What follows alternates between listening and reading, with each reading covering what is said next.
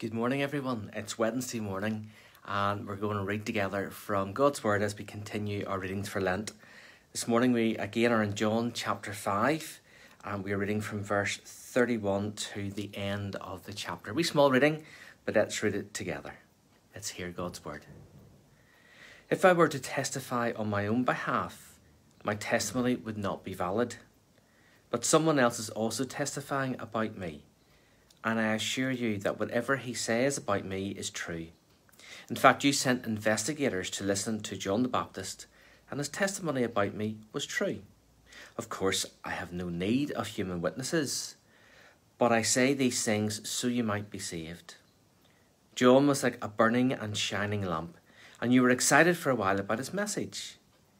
But I have a greater witness than John, my teachings and my miracles. The Father gave me these works to accomplish, and they prove that he sent me. And the Father who sent me has testified about me himself. You have never heard his voice or seen him face to face, and you do not have his message in your hearts because you do not believe me, the one he sent to you. You search the scriptures because you think they give you eternal life, but the scriptures point to me. Yet you refuse to come to me to receive this life. Your approval means nothing to me, because I know you don't have God's love within you. For I have come to you, and you have rejected me.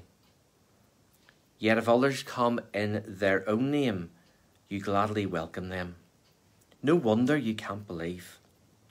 For you gladly honour each other, but you don't care about the honour that comes from the one who alone is God. Yet it isn't I who accuse you before the Father. Moses will accuse you. Yes, Moses in whom you put your hopes. If you really believed Moses, you believe me because he wrote about me. But since you don't believe what he wrote, how will you believe what I say? Amen. Jesus is quite harsh in what he says. He's condemning the people, but he's condemning them for the right reason, because they won't believe. You know, we quite often want physical evidence in front of us for everything, don't we? But even science, something that we rely on so heavily, a lot of what is in science goes on faith or trust or understanding or interpretation.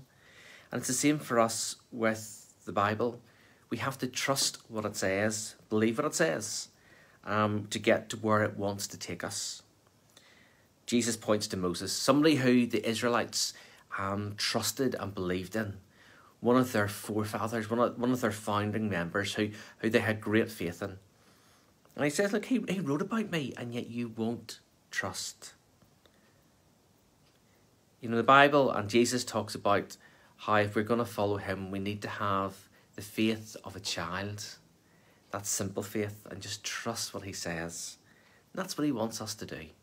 Don't complicate things. Don't make things more difficult than what they need to be. Simply trust. Today is all about trusting God.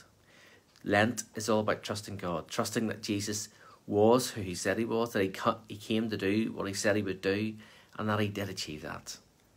So let's give thanks for that this morning. Let's pray. Thank you, Father, for your word.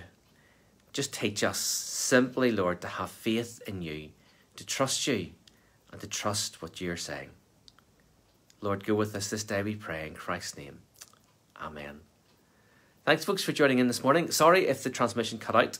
It did say at one stage we'd lost connection, and then it picked it back up again. So hopefully you were able to keep going and watch. But in the meantime, have a really good day, and may you know God's peace and blessing. But I'll see you again tomorrow morning. Take care for now. Bye.